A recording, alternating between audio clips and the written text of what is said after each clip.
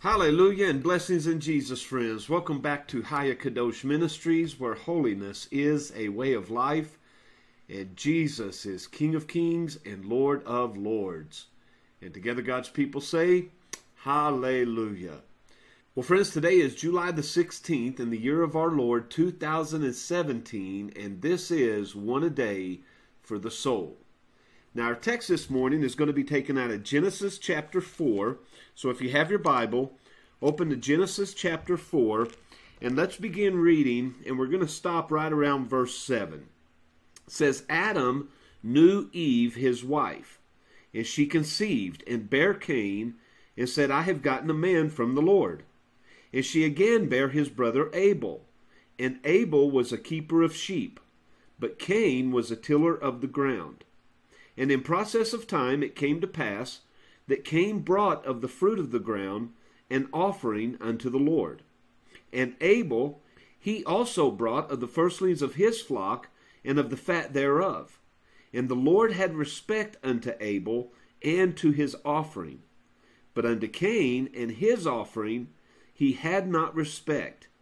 And Cain was very wroth. That word wroth there in the Hebrew indicates a burning anger. And because Cain was very wroth, his countenance fell. And the Lord said unto Cain, Why art thou wroth? And why is thy countenance fallen?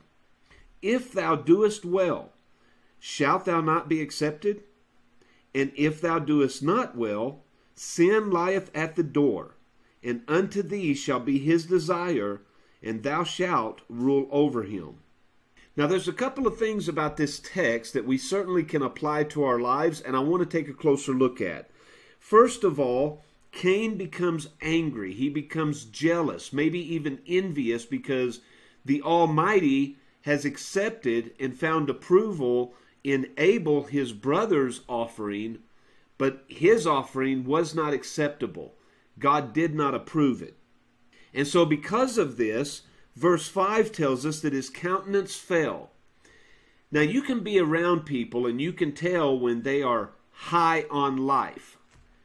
And you can be around people and you can tell when they are depressed. Why? Because those who are high on life, their countenance is raised, it's uplifted.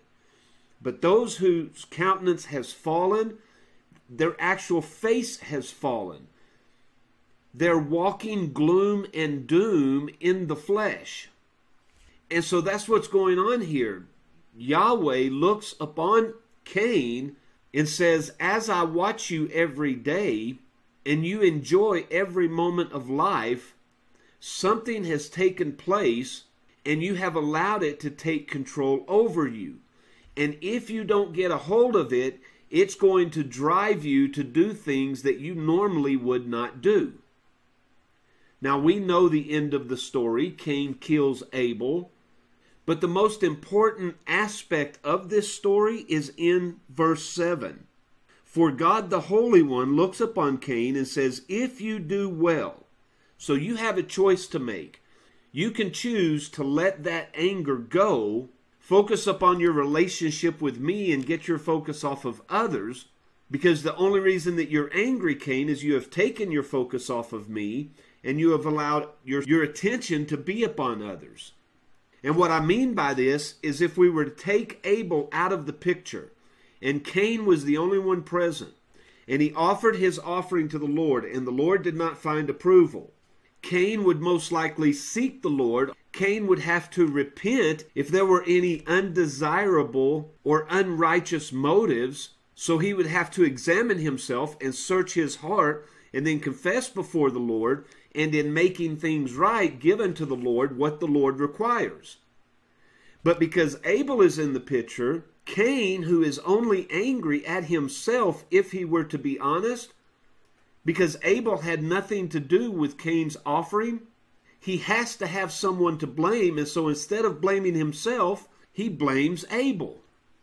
Now, if you're true to yourself and you're honest with yourself, this is getting very personal right now, because this describes us in great fashion and detail. Oftentimes, when we become angry at others, they're only a source of our anger. The person we're truly angry with is ourselves. There is a TV show that comes on each morning when I wake up. I grab a cup of coffee and I sit down and I watch it, and it's called Parking Wars. And one of the things that's interesting about this is you have these ticket agents that are going throughout these large cities, and they're ticketing people for parking in places that incur violations and sometimes even towing. And it's amazing how every single one of these people always blame the ticket agent. Most of them curse the ticket agent and become very angry with the ticket agent. But the ticket agent is only doing their job. They're enforcing the law. The person knew when they parked there that that was a non-parking spot. It was a violation, whether they were too close to the crosswalk, whether they were in front of a fire hydrant, whether they were in a handicap zone, whether they were blocking a bus. But it's interesting to watch the anger that pours out of them up on someone else when really and truly they can only be angry with themselves because they are the one that made the choice to park there. Why? Because it was closer to the door. They didn't want to walk. They didn't want to park around the block. And that's what we see going on here. Cain is angry with himself, but he takes it out upon his brother. But let's continue to look at verse 7. It says, if you do well, if you make the right choice, if you resign yourself from this anger, and you do what I have required you to do, will you not be accepted? Well, of course, the answer is yes. But then notice this, if you do not do well, sin lies at the door, and we could put in there, of your heart. It's waiting and seeking an opportunity to enter into your heart. And if you're not very careful, sin will find a way into your heart and shall rule over you. And so, friend, if you're listening to this in the morning and you're about to enter into your day, sin is crouching and waiting at the door of your heart, seeking every opportunity it can to cause your countenance to be falling, that your focus is upon the problems and the things of this world as opposed upon Yahweh and His glory. And if you're not very careful, one small incident can ruin your entire day. You know this to be true. You've experienced before. So have I. And to be quite honest, we don't even have to wait till we get out of the door of the house. It can happen in our very homes. We're making coffee, the TV's on, we're watching the morning news, a commercial comes on, you see something that you want, and you immediately desire it. That, friend, is sin. We're told in 1 John that sin manifests itself in three ways. The lust of the eye, we see things and want things that we don't have, whether they be material possessions or other people, which of course leads to adultery, fornication, and other such evil acts. There's the lust of the flesh, feeding an insatiable desire that lies within us for things that we should not give ourselves to. And then there's the pride of life, thinking too highly of ourselves. And this can come in many forms, many fashions. And if we're not careful, it can even lead to abusing and hurting others.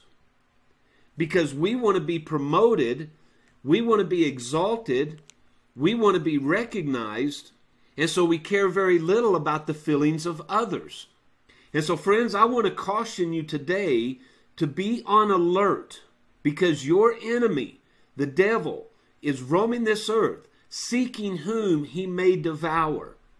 Your victory is in Jesus today, but you must remain in Jesus. You must keep your mind upon the things of Jesus. The moment that you stop doing that, Satan will begin to seek every opportunity to devour you, and he will do everything in his power to keep your focus, your attention, your passions on everything, as long as they are not upon Jesus and His kingdom. We have seen it so many times in our own lives. We have seen it so many times in Bible stories from Adam, from King David to Peter, and the stories of men and women who have lived throughout the ages. So let's be on high alert today, friends. Let's rule our bodies. Let's rule our thoughts. And let's be careful not to allow him entry into our hearts, even in the smallest ways.